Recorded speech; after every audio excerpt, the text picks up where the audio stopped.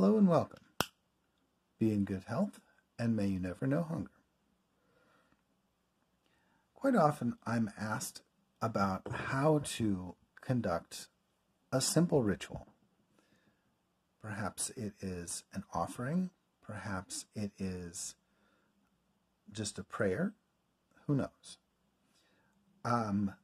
Let's start with yourself before you even start anything in the ritual.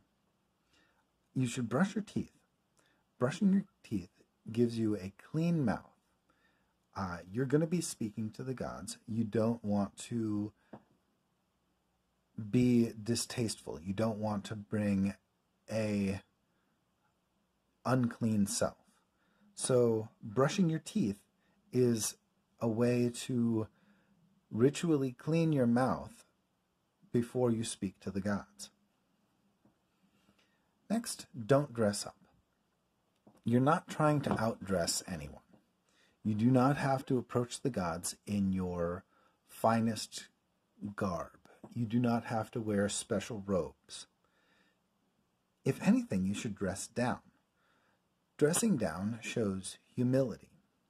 In ancient times, even the priests would wear the clothing of peasants, or they would wear the clothing of a slave, just to show that they are humble before the gods. Don't approach directly.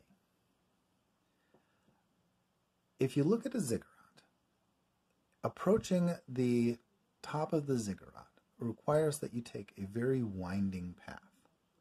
This winding path forces you to take many turns.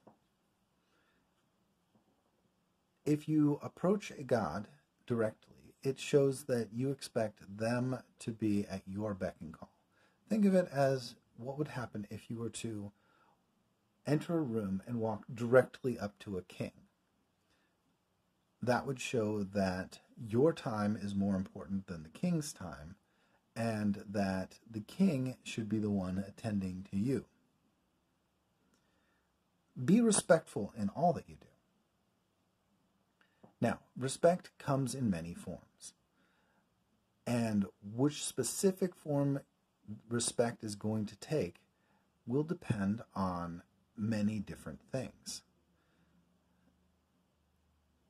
I can't give you every way to be respectful or to not be disrespectful, but come with respect as your intention.